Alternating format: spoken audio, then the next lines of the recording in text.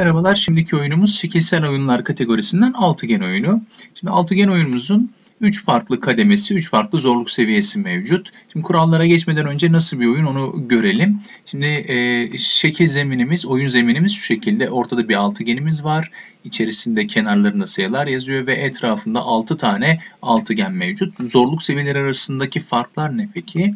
Şöyle bir şey, kademe 1'de bize 3 tane altıgenin harfi verilmiş. Hangi harfin geleceği, hangi kutunun buradan buraya uygun olarak yerleştirileceği verilmiş. Kademe 2'de ise verilen altıgenin sayısı 2 tane olmuş oluyor. Kademe 3'te ise hiçbir altıgen verilmiyor bize. Her şeyi bizim bulmamız isteniyor.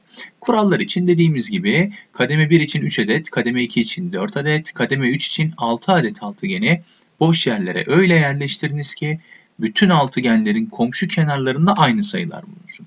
Bakın aşağıda bize altıgenler verilmiş ve kenarlarında sayılar var. Bunları yerleştireceğiz buradaki boş altıgenlere ve hepsinin kenarlarında aynı sayılar bulunmuş olacak.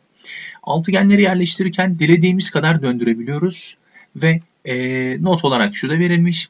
Yerleştirilen altıgenler uygun biçimde döndürülerek yerleştirilmiştir. Şimdi bir iki örnek üzerinden bakalım. Birinci olarak kademe 1'de bir örneğe bakalım. Şimdi bakın buraya E altıgeni yerleştirilmiş. E altıgeninin tabanında 2 var. Şimdi buradan bakın E altıgenini buraya yerleştireceğiz fakat istediğimiz gibi döndürebildiğimiz için biz bunu bu şekilde döndürdüğümüzde bakın E altıgenini böyle yerleştirmiş olduk. Güzel. 2, 4, 6, 3, 5, 1 şeklinde bu altıgen buraya yerleşmiş olacak. Şimdi devam edersem A ve D altıgenini de yerleştirelim. A altıgeninin bu tarafında 6 var. O zaman A altıgenini şu şekilde döndüreceğim ve buraya yerleştirmiş olacağım. Bakın şöyle döndürelim. Evet. Böyle döndürmüş oldum. 6, 3, 2, 4, 1, 5 şeklinde dönmüş olacak. Şimdi devam ediyorum. D altıgenine bakayım. D altıgeninde bu kenarında 4 var. O zaman bunu şöyle döndüreceğim. Buraya 4 gelecek. Hafiften daha döndürelim bunu. Evet. İşte bu şekilde olmuş olacak. Şimdi geriye kalan altıgenleri yerleştirmem lazım. Geriye kalan altıgenler ise şunlar. Bakın burası 4, 1, 5 şeklinde olan hangi altıgen var? Bakın bu şekilde dönüyor değil mi? 4, 1, 5 şeklinde saat yönünde. 4, 1, 5 evet bakın 5 B'de var. 4, 6, 1 var burada. F'de de öyle bir sıralama yok. Demek ki buraya B gelecek illaki.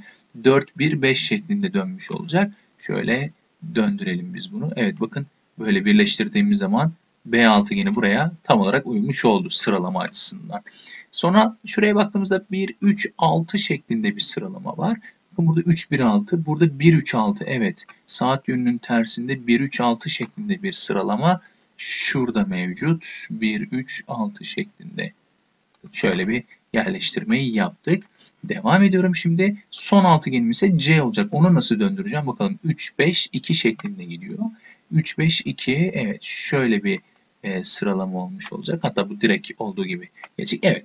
İşte sıralamamız bu şekilde olmuş olacak.